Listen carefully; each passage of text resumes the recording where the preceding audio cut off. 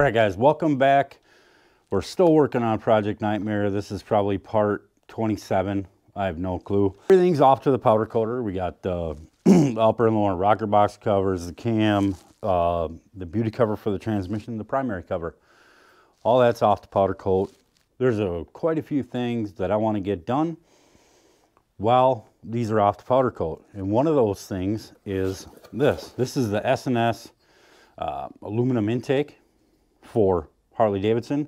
This replaces the plastic Harley-Davidson intake. This I did purchase from Fuel Moto. Availability was next to nothing for a long time. Let's get this installed today. To get these out, you're gonna have to be at a severe angle. This is the purpose for that ball head. That one's loose.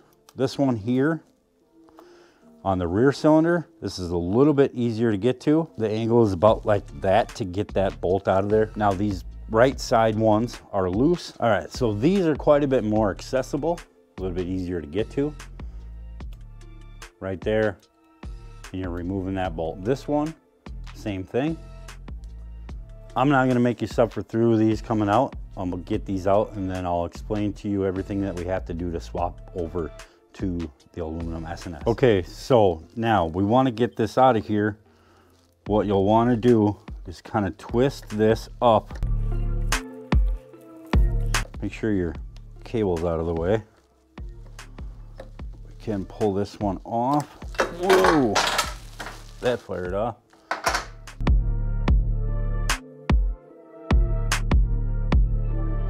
That's how that comes out of there, just like that. I don't know if this is evidence of leaking, but there's some dirt buildup. Like it's like these weren't quite sealing perfectly. All right, so we got this off. Now we're gonna have to pull the map sensor, the fuel injector rail, and the injectors. So to get the map sensor off, you're gonna want a T25. To get the fuel injector rail off, you're gonna want a T30.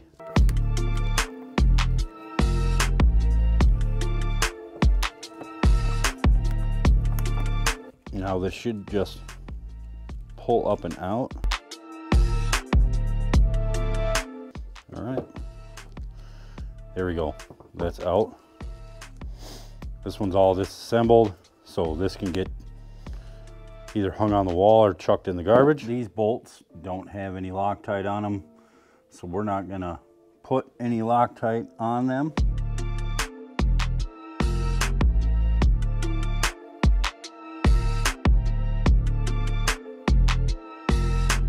All right, so we're gonna twist this in here just like we pulled it out. And we're gonna make sure that these go on these bolts.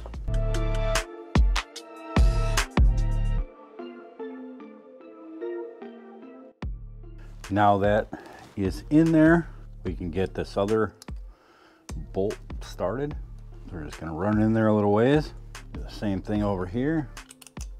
And now remember, they say to just get these hand tight. You don't tighten them down until you get the throttle body installed, so everything is lined up.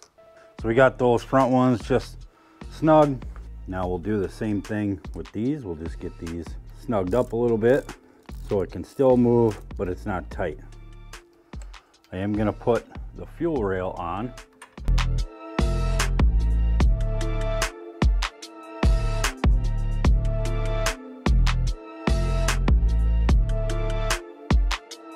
Injectors and fuel rail is installed, nice and tight.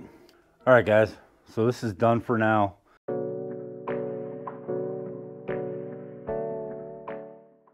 Okay, we are back at the intake. This is an S&S manifold. Before I tighten this down, it's pretty close to tight right now. I want to mount the throttle body, and then I want to mount the air cleaner on here, not permanently, just so this sits where it's supposed to, and then I can tighten these up and this will be where it's supposed to be. And I'm not trying to fight this up or down when I need to put my air cleaner back on.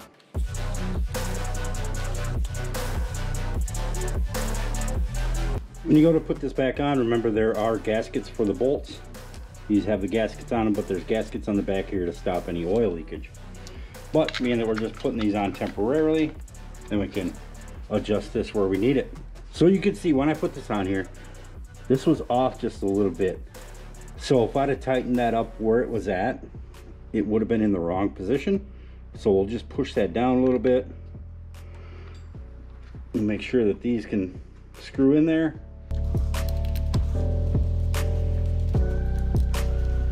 All right, so now that this is where it's gonna live when it's on the bike, now we can tighten these manifold bolts up.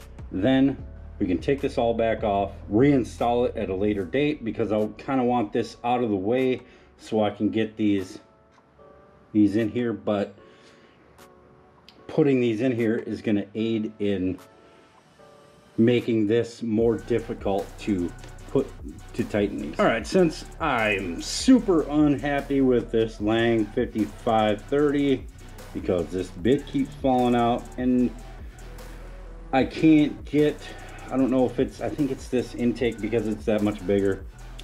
I can't get this in there. I made my own intake wrench. If you're gonna do this, I recommend that you do it with a cheap one you can get from the store instead of your good set. But I just cut about, I don't know, 1/4 inch off here, maybe a little bit more, and then just tapered the end so it was smooth. So it's going to be easier to tighten this intake now, because if that valve cover's on there, I might not be able to get to that next flat, and I already ran into the frame here. So this is just going to make it so much easier to do it now. I don't know what the torque spec is on these. I don't even know if you could get a torque wrench in here.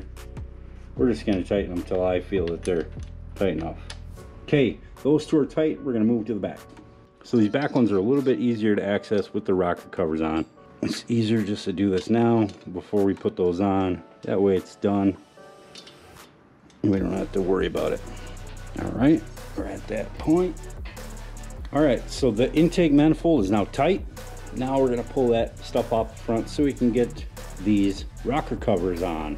Finally. Thanks for watching, guys. Like, subscribe, and hit that bell. Thank you.